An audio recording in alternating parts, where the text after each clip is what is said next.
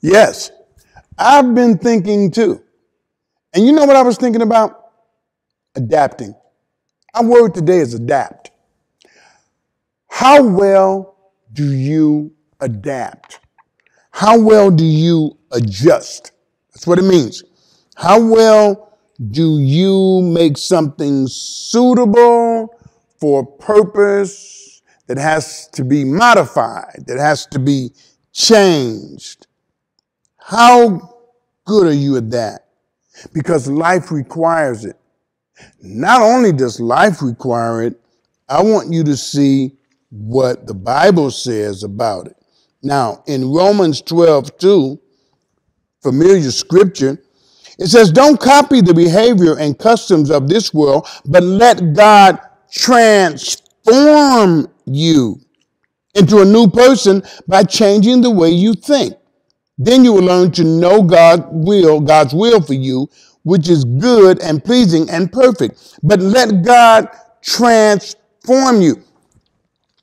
This word that means transform is the same word that means to transfigure, to actually change form. Well, of course, we're not talking about changing physical form, but it's talking about a complete metamorphosis, a change in you in terms of how you think, letting God help you do that. Now, this is adjusting. This is adapting. Okay, listen to another passage of scripture. That was Romans 12:2, but also listen to Philippians 4:11-13. Listen to what Paul says. I'm not saying this because I am in need, for I have learned to be content, whatever the circumstances. I know what it is to be in need, and I know what it is to have plenty. I have learned the secret of being content in any and every situation, whether well-fed or hungry, whether living in plenty or in want. I can do all this through him who gives me strength. Listen to what Paul is saying. Paul is saying that life requires you to adjust. And you never fully understand the beauty of life if you don't have the ability to adapt.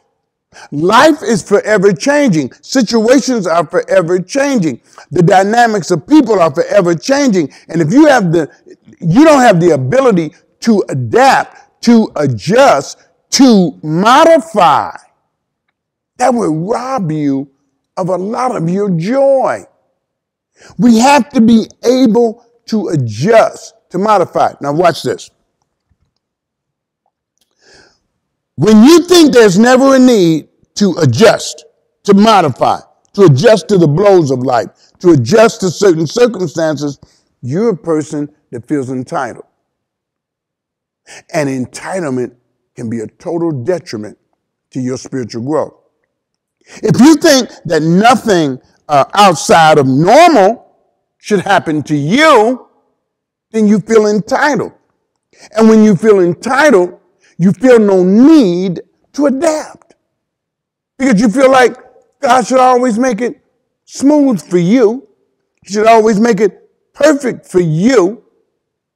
But the person who understands that everything God does is out of his love and his grace, at any time in my life, I may have to adapt. I may have to adjust. I may have to modify because I don't know where life might take me. I don't know what might occur. I've been blessed.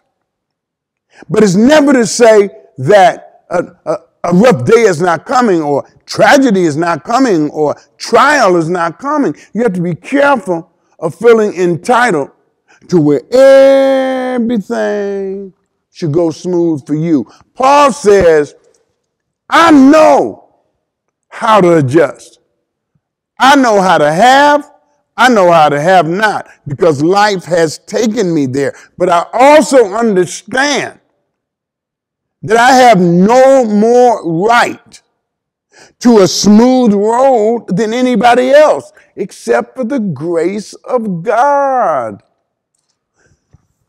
Your ability to adapt will help you not only understand that God's grace is sufficient, it will also help you realize that everything doesn't have to go great for you. We all have to learn to adapt. Think about it.